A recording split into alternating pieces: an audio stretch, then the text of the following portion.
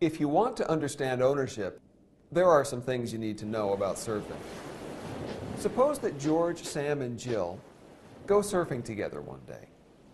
Now, they're all friends, so no one wants to grab all the good waves.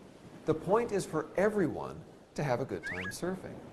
So, now the first good wave begins to break, and no one wants to be selfish about it, so they look around at each other, wondering whose wave it is. And by now, that wave is gone. This is not a good time surfing. What George, Sam, and Jill need is a way to determine the ownership of the waves, so that everyone gets a chance to say, this next wave is mine. That's not because they're being selfish, though. It's precisely because they're not being selfish. The selfish thing would be to do away with that sort of system and just start pushing and shoving. People who want peace, instead of pushing and shoving, need a way to determine whose wave is whose. Ownership is a right to tell other people no. If you own a smartphone, then other people can't use your smartphone without your permission, but you don't need their permission to use your phone. Now that might make it sound like ownership is something really selfish. In fact, though, it's the opposite of selfish. That's why ownership is so important in society. For one thing, ownership lets us all be more creative and do things we want to do. When people can own resources, they can prosper from developing those resources and making them more valuable. Then they can exchange with each other and create even more prosperity.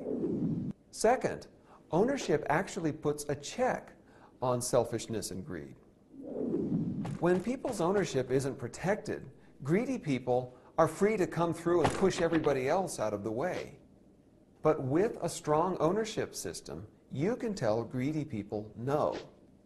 That also makes conservation possible. When people can say no, they can stop other people who don't just want to use resources, but want to use them all up. Plus, a lot of the things that we want to do are totally unselfish things. Who knows? Maybe your biggest ambition in life is to give things away. It takes a system of ownership to protect your right to make that choice. And third, ownership helps us all get along with greater civility and fairness. Ownership allows us to set things aside for our own use. So really, respecting ownership is a way of respecting each other as we go about using the things that we depend on. But when ownership isn't protected, it's generally the most vulnerable people, people without power and political connections, that suffer the most. Other people with more power can then run them off their land or collect their money in the form of a subsidy or a bailout. If we care about fairness for everyone, then we have to care about ownership.